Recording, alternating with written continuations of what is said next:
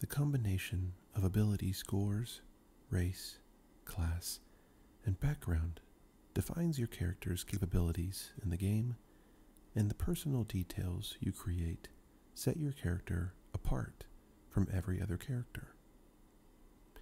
Even within your class and race, you have options to fine-tune what your character can do. But this chapter is for players who, with the DM's permission, want to go a step further. This chapter defines two optional sets of rules for customizing your character: multiclassing and feats. Multiclassing lets you combine classes together, and feats are special options you can choose instead of increasing your ability scores as you gain levels. Your DM decides whether these options are available in a campaign. First, multiclassing.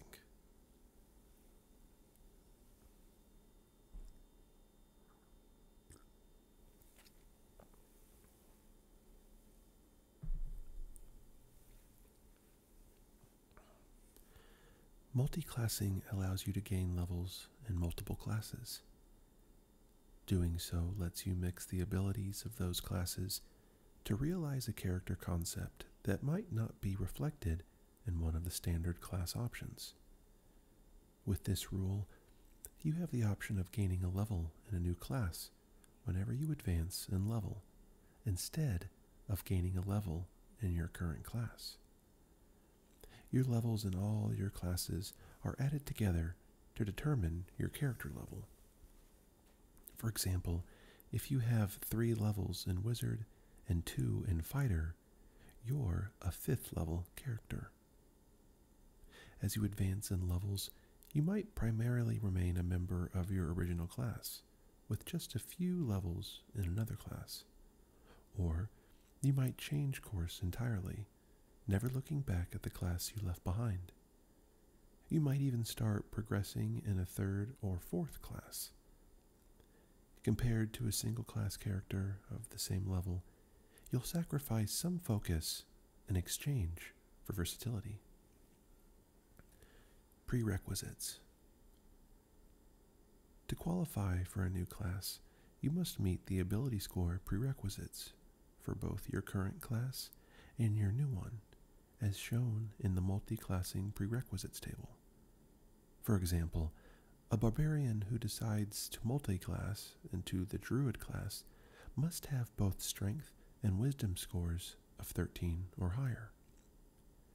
Without the full training that a beginning character receives, you must be a quick study in your new class, having a natural aptitude that is reflected by higher than average ability scores.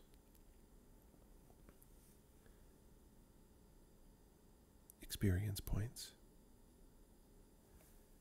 The experience point cost to gain a level is always based on your total character level, as shown in the character advancement table in Chapter 1, not your level in a particular class.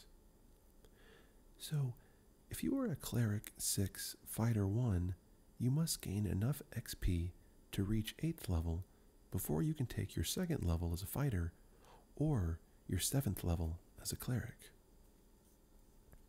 Hit points and hit dice.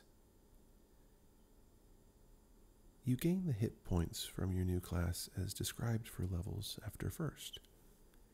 You gain the first level hit points for a class only when you are a first level character. You add together the hit dice granted by all your classes to form your pool of hit dice. If the hit dice are the same die type, you can simply pool them together.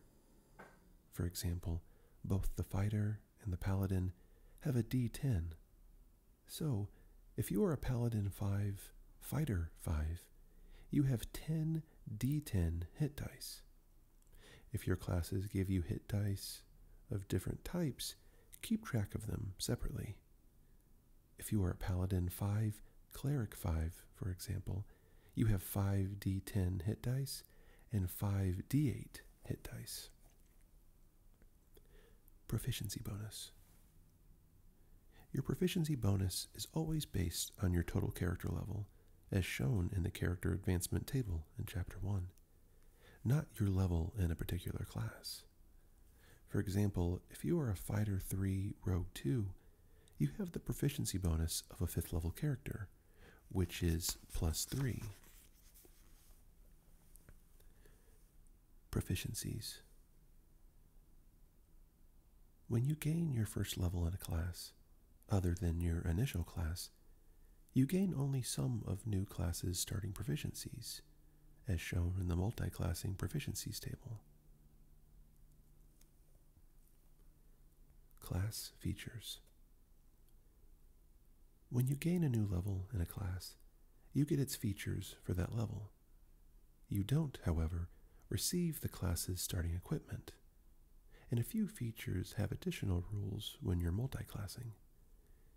Channel Divinity, Extra Attack, Unarmored Defense, and Spellcasting. Channel Divinity. If you already have the Channel Divinity feature and gain a level in a class that also grants the feature, you gain the Channel Divinity effects granted by that class. But getting the feature again doesn't give you an additional use of it. You gain additional uses only when you reach a class level that explicitly grants them to you. For example, if you are a Cleric 6, Paladin 4, you can use Channel Divinity twice between rests because you are a high enough level in the Cleric class to have more uses. Whenever you use the feature, you can choose any of the Channel Divinity effects available to you from your two classes. Extra Attack. If you gain the Extra Attack class feature from more than one class, the features don't add together. You can't make more than 2 attacks with this feature unless it says you do, as the fighter's version of Extra Attack does. Similarly, the Warlock's Eldritch Invocation, Thirsting Blade, doesn't give you additional attacks if you also have Extra Attack. Unarmored Defense. If you already have the Unarmored Defense feature, you can't gain it again from another class. Spellcasting. Your capacity for spellcasting depends partly on your combined levels in all your spellcasting classes and partly on your individual levels in those classes. Once you have the spellcasting feature from more than one class, use the rules below. If you multi-class but have the spellcasting feature from only one class, you follow the rules as described in that class. Spells known and prepared. You determine what spells you know and can prepare for each class individually, as if you were a single class member of that class.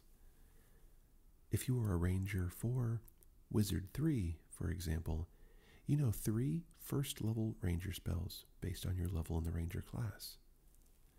As a third-level wizard, you know 3 wizard cantrips, and your spellbook contains 10 wizard spells, 2 of which, the 2 you gained when you reach third level as a wizard, can be second-level spells. If your intelligence is 16, you can prepare 6 wizard spells from your spellbook.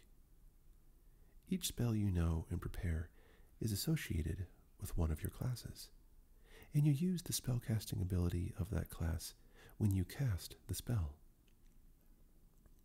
Similarly, a spellcasting focus, such as a holy symbol, can be used only for the spells from the class associated with that focus.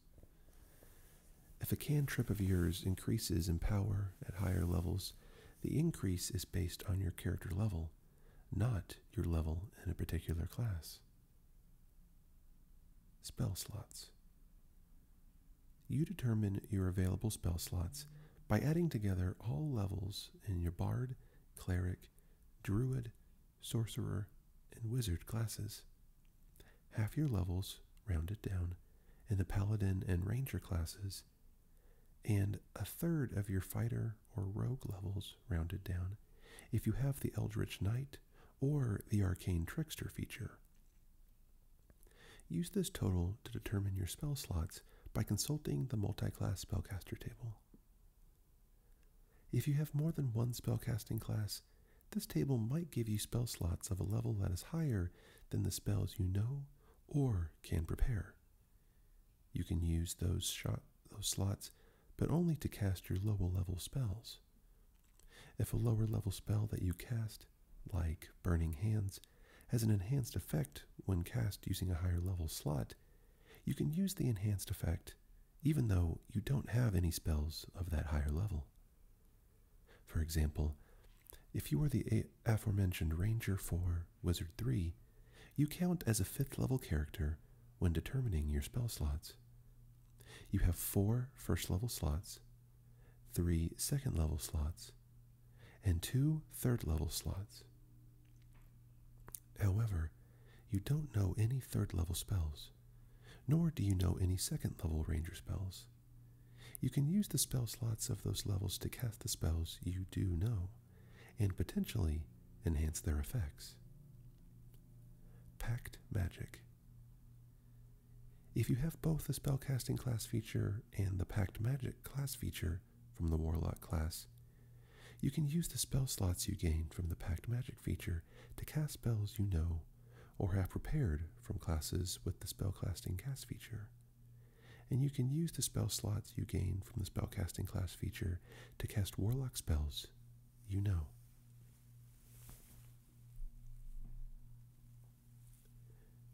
Feats.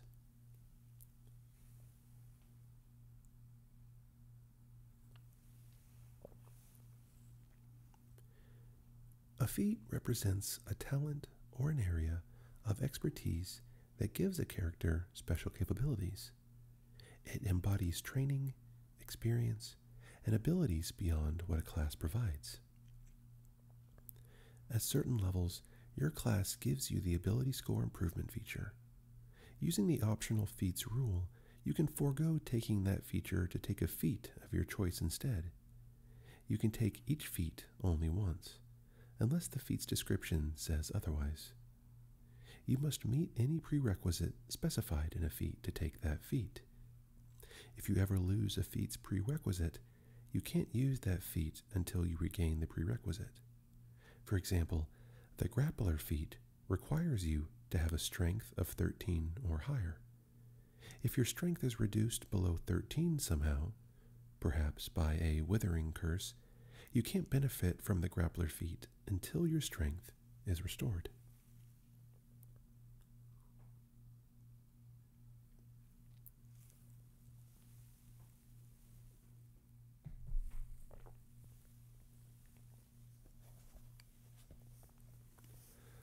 Alert.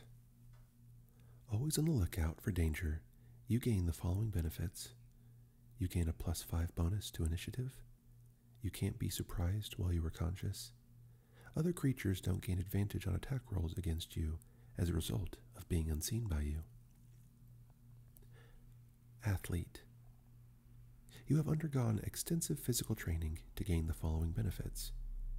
Increase your strength or dexterity score by 1 to a maximum of 20. When you are prone, standing up uses only 5 feet of your movement. Climbing doesn't cost you extra movement.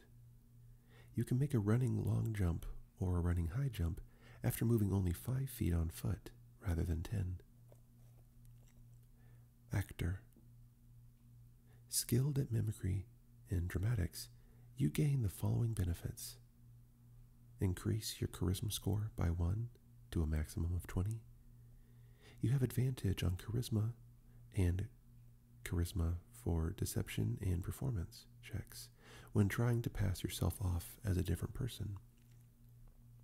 You can mimic the speech of another person or the sounds made by other creatures. You must have heard the person speaking or heard the creature make the sound for at least 1 minute. A successful wisdom, insight check contested by your charisma deception check allows a listener to determine the effect is faked. Charger. When you use your action to dash, You can use a bonus action to make one melee weapon attack or to shove a creature. If you move at least 10 feet in a straight line immediately before taking this bonus action, you either gain a +5 bonus to the attack's damage roll, if you chose to make a melee attack and hit, or push the target up to 10 feet away from you if you chose to shove and you succeed. Crossbow Expert. Thanks to extensive practice with the crossbow, you gain the following benefits. You ignore the loading property of crossbows with which you are proficient. Being within 5 feet of a hostile creature doesn't impose a disadvantage on your ranged attack rolls. When you use the attack action and attack with a one-handed weapon, you can use a bonus action to attack with a hand crossbow you are holding. Defensive Duelist. Prerequisite: Dexterity 13 or higher. When you are wielding a finesse weapon with which you are proficient, and another creature hits you with a melee attack, you can use your reaction to add your proficiency bonus to your AC for that attack, potentially causing the attack to miss you. Dual Wielder. You master fighting with 2 weapons, gaining the following benefits. You gain a 1+ bonus to AC while you are wielding a separate melee weapon in each hand. You can use 2-weapon fighting, even when the one-handed melee weapons you are wielding aren't light. You can draw or stow 2 one-handed weapons when you would normally be able to draw or stow only one.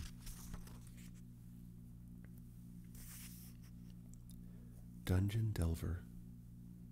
Alert to the hidden traps and secret doors found in many dungeons. You gain the following benefits. You have advantage on perception and investigation checks made to detect the presence of secret doors. You have advantage on saving throws made to avoid or resist traps. You have resistance to the damage dealt by traps. You can search for traps while traveling at a normal pace instead of only at a slow pace. Durable. Hardy and resilient, you gain the following benefits. Increase your constitution score by 1 to a maximum of 20. When you roll a hit die to regain hit points, the minimum number of hit points you regain from the roll equals twice your constitution modifier, minimum of 2. Elemental Adept. Prerequisite: the ability to cast at least one spell. When you gain this feat, choose one of the following damage types: acid, cold, fire, lightning, or thunder. Spells you cast ignore resistance to damage of the chosen type. In addition, when you roll damage for a spell you cast that deals damage of that type, you can treat any one on a damage die as a 2. You can select this feat multiple times. Each time you do so, you must choose a different damage type. Grappler. Prerequisite: Strength 13 or higher. You've developed the skills necessary to hold your own in close quarters grappling. You gain the following benefits. You have advantage on attack rolls against a creature you are grappling. You can use your action to try to pin a creature grappled by you. To do so, make another grapple check. If you succeed, you and the creature are both restrained until the grapple ends. Great Weapon Master. You've learned to put the weight of a weapon to your advantage, letting its momentum empower your strikes. You gain the following benefits. On your turn, when you score a critical hit with a melee weapon, or reduce a creature to 0 hit points within 1, you can make one melee weapon as attack bonus. Before you make a melee attack with a heavy weapon that you are proficient with, you can choose to take a -5 to the attack roll. If the attack hits, you add +10 to the attack's damage. Healer. If you are an able physician, allowing you to mend wounds quickly and get your allies back in the fight, you gain the following benefits.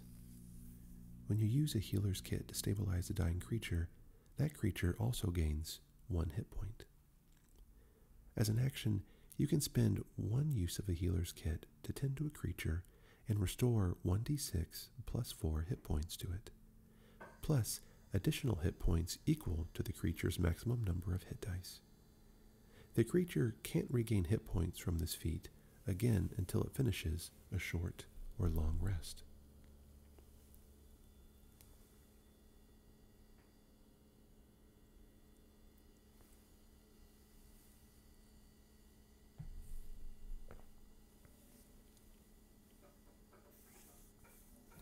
Heavily armored. Prerequisite: proficiency with medium armor. You have trained to master the use of heavy armor, gaining the following benefits. Increase your strength score by 1 to a maximum of 20. You gain proficiency with heavy armor. Heavy armor master. Prerequisite: proficiency with heavy armor. You can use your armor to deflect strikes that would kill others. You gain the following benefits. Increase your strength score by 1 to a maximum of 20. While you are wearing heavy armor, bludgeoning, piercing, and slashing damage that you can take from non-magical weapons is reduced by 3. Inspiring leader. Prerequisite: charisma 13 or higher. You can spend 10 minutes inspiring your companions, shoring up their resolve to fight. When you do so, choose up to 6 friendly creatures, which can include yourself, within 30 feet of you, who can see or hear you, and who can understand you.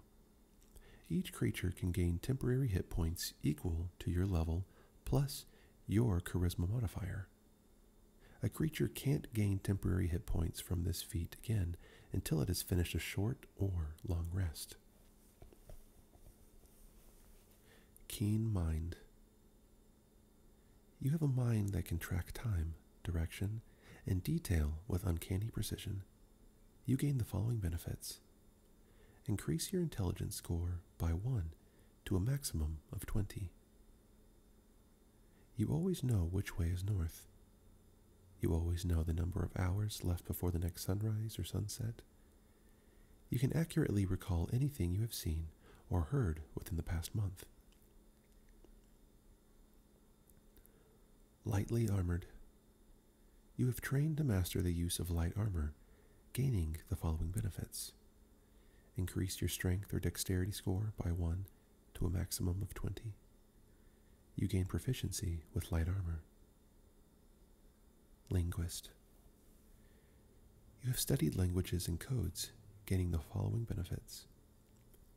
Increase your intelligence score by 1 to a maximum of 20. You learn 3 languages of your choice. You can ably create written ciphers. Others can't decipher a code you create unless you teach them. They succeed on an intelligence check, DC equal to your intelligence score plus your proficiency bonus, or they use magic to decipher it.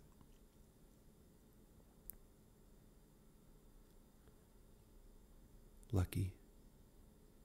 You have inexplicable luck that seems to kick in at just the right moment. You have 3 luck points. Whenever you make an attack roll, an ability check, or a saving throw, you can spend 1 luck point to roll an additional d20. You can choose to spend 1 of your luck points after you roll the die, but before the outcome is determined. You choose which of the d20s is used for the attack roll, ability check, or saving throw. You can also spend 1 luck point when an attack roll is made against you.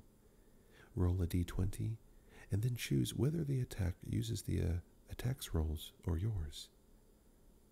If more than 1 creature spends a luck point to influence the outcome of a roll, the points cancel each other out. No additional dice are rolled. You regain your expended luck points when you finish a long rest.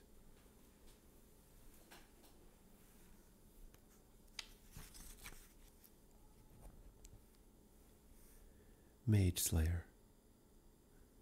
You have practiced techniques useful in melee combat against spellcasters, gaining the following benefits. When a creature within 5 feet of you casts a spell, you can use your reaction to make a melee weapon attack against that creature. When you damage a creature that is concentrating on a spell, that creature has disadvantage on the saving throw it makes to maintain its concentration. You have advantage on saving throws against spells cast by creatures within 5 feet of you. Magic Initiate. Choose a class: Bard, Cleric, Druid, Sorcerer, Warlock, or Wizard. You learn 2 cantrips of your choice from that class's spell list. In addition, choose 1 first-level spell to learn from the same list. Using this feat, you can cast the spell once at its lowest level. You must finish a long rest before you can cast it this way again. Your spellcasting ability for those spells depends on the class you chose: Charisma for Bard, Sorcerer, or Warlock, Wisdom for Cleric or Druid, or Intelligence for Wizard. Martial Adept. You have martial training that allows you to perform special combat maneuvers. You gain the following benefits. You learn 2 maneuvers of your choice from among those available to the Battlemaster archetype in the fighter class. If a maneuver you use requires your target to make a saving throw to resist the maneuver's effect, the saving throw DC equals 8 plus your proficiency bonus plus your strength or dexterity modifier, your choice. You gain 1 superiority die, which is a D6. This die is added to any superiority dice you have from another source.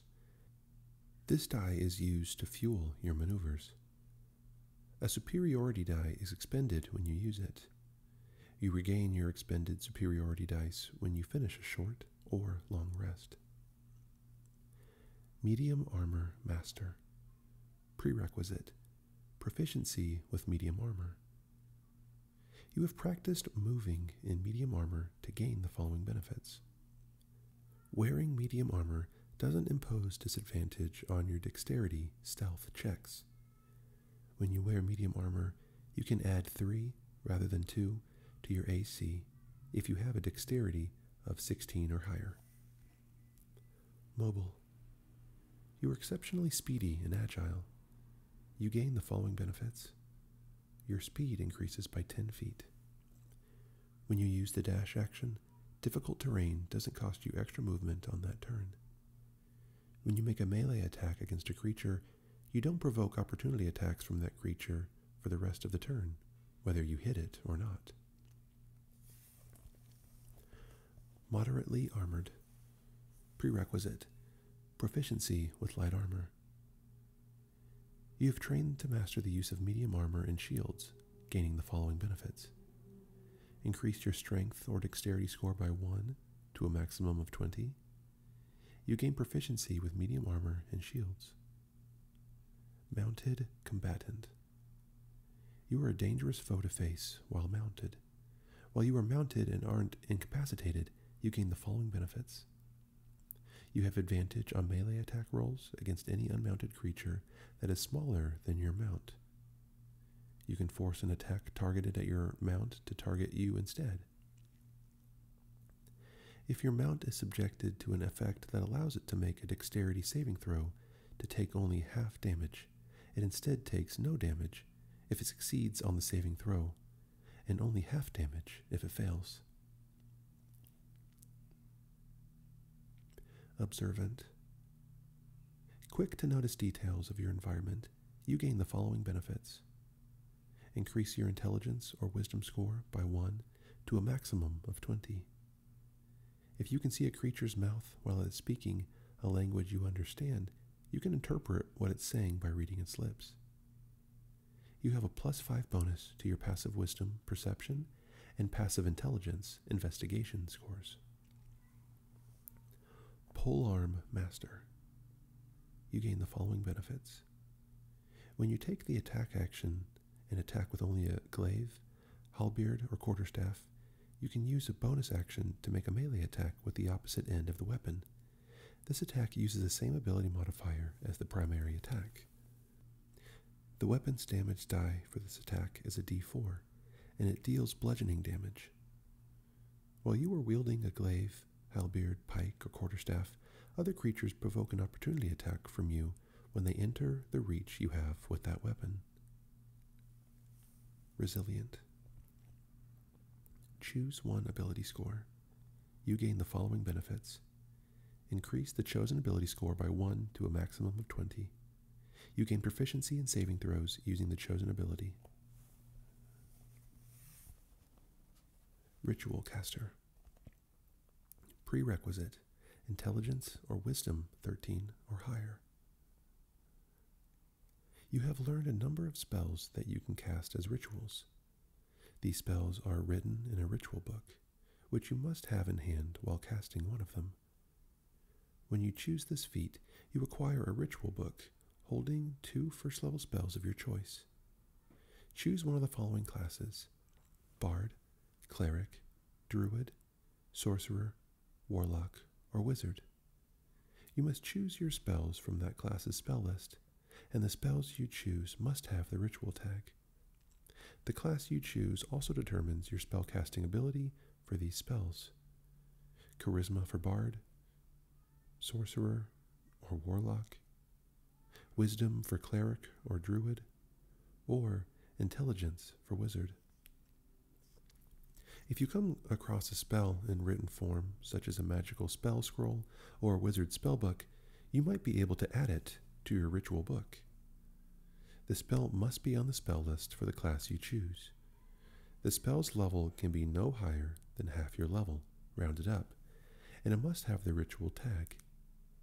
The process of copying the spell into your ritual book takes 2 hours per level of the spell and costs 50 gold pieces per level. The cost represents material components you expand as you experiment with the spell to master it, as well as the fine inks you need to record it. Savage Attacker. Once per turn, when you roll damage for a melee weapon attack, you can re-roll the weapon's damage dice and use either total. Sentinel. You have mastered techniques to take advantage of every drop in an enemy's guard, gaining the following benefits. When you hit a creature with an opportunity attack, the creature's speed becomes 0 for the rest of the turn. Creatures provoke opportunity attacks from you even if they take disengage action before leaving your reach. When a creature within 5 feet of you makes an attack against a target other than you, and that target doesn't have this feat, you can use your reaction to make a melee weapon attack against the attacking creature. Sharpshooter. And this is the one that I personally use in my D&D group. You have mastered ranged weapons and can make shots that others find impossible. You gain the following benefits. Attacking at long range doesn't impose disadvantage on your ranged weapon attack rolls. Your ranged weapon attacks ignore half cover and 3/4 cover. Before you make an attack with a ranged weapon that you are proficient with, you can choose to take a -5 penalty to the attack roll. If the attack hits, you add +10 to the attack's damage. Shield Master.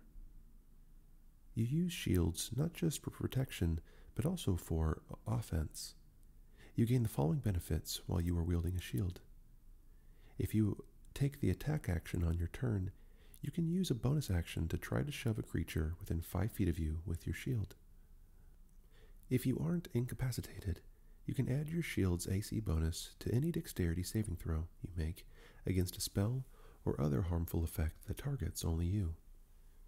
If you were subjected to an effect that allows you to make a dexterity saving throw to take only half damage, you can use your reaction to take no damage if you succeed on the saving throw, interposing your shield between yourself and the source of the effect.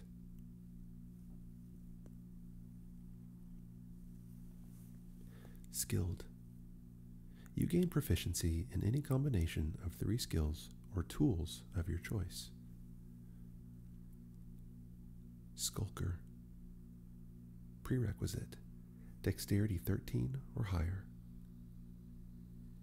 You are expert at slinking through shadows. You gain the following benefits.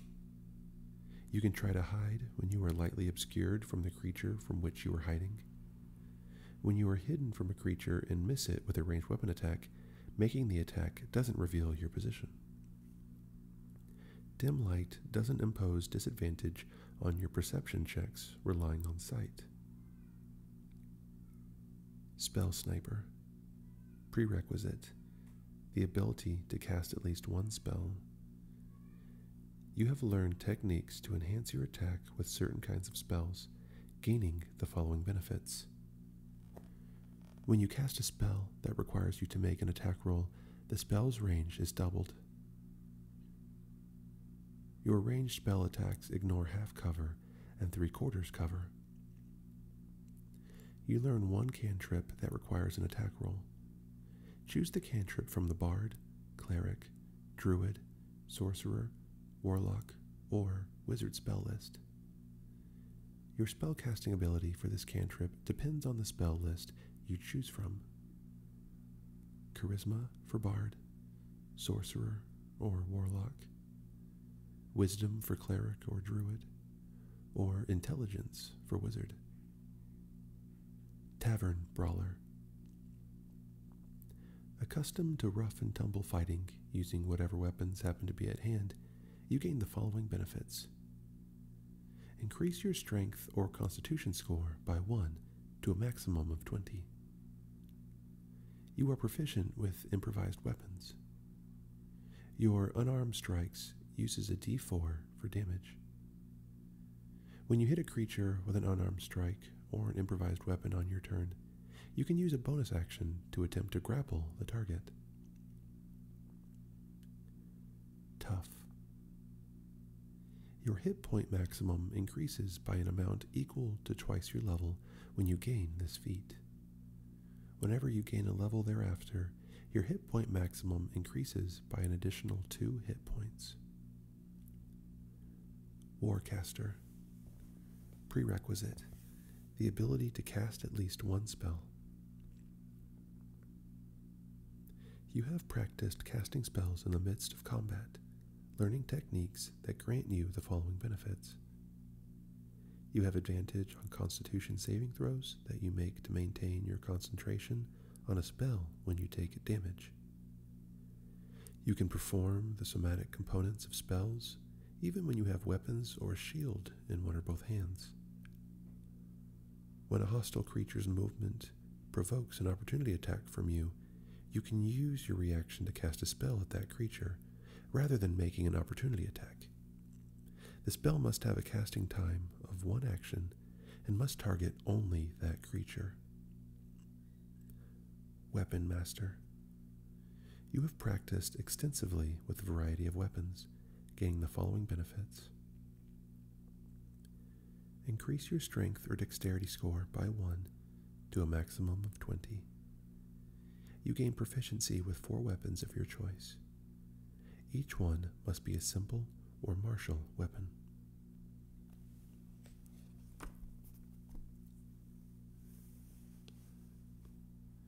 Thank you so much for listening to another episode of Quiet the Elk. I really hope you're enjoying this series of going through Dungeons and Dragons. If you are liking it, please leave me a comment below and tell me if you'd like me to keep going. Also, give me other ideas of something you'd like me to hear me read. I'm always looking for ideas, something different, something unique. So, again, please leave me a comment below. Thank you again so much for watching. I hope this video was able to offer you a little bit of peace and relaxation in your busy day. And I'll see you all in the next video.